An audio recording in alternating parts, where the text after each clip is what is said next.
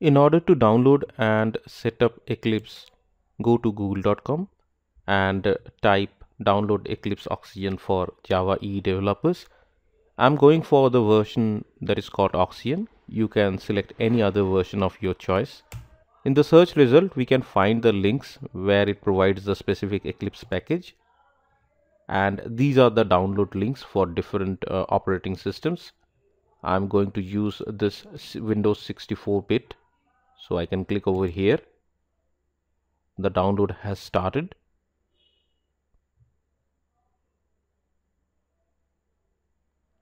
Now the download is completed. Let me go to the folder where the software is downloaded, and we can place this particular software into a location where we want it to be.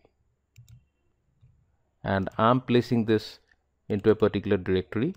You can place it anywhere you want.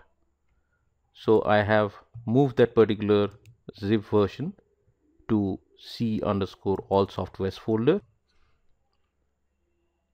So let me extract the zipped version of this software to this current directory. So I'm selecting 7-zip and I'm clicking on extract here. In case you don't have 7-zip, you can use this particular option of extract all.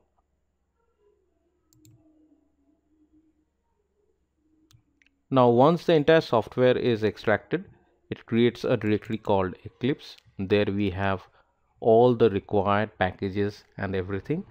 This is the icon by which we can run the Eclipse. What I'm going to do, I'm going to create a shortcut of this particular icon at desktop so that we don't need to come to this location every time we want to run Eclipse.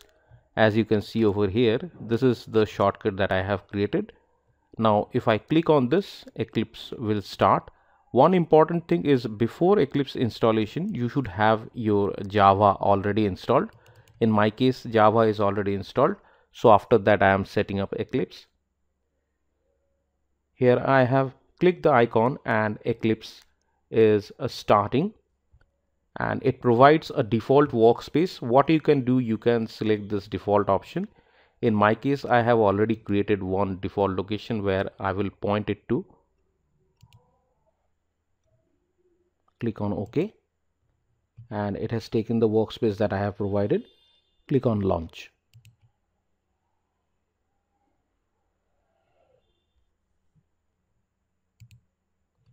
Now as you can see over here, the Eclipse is set up properly and it's showing the default page or the screen.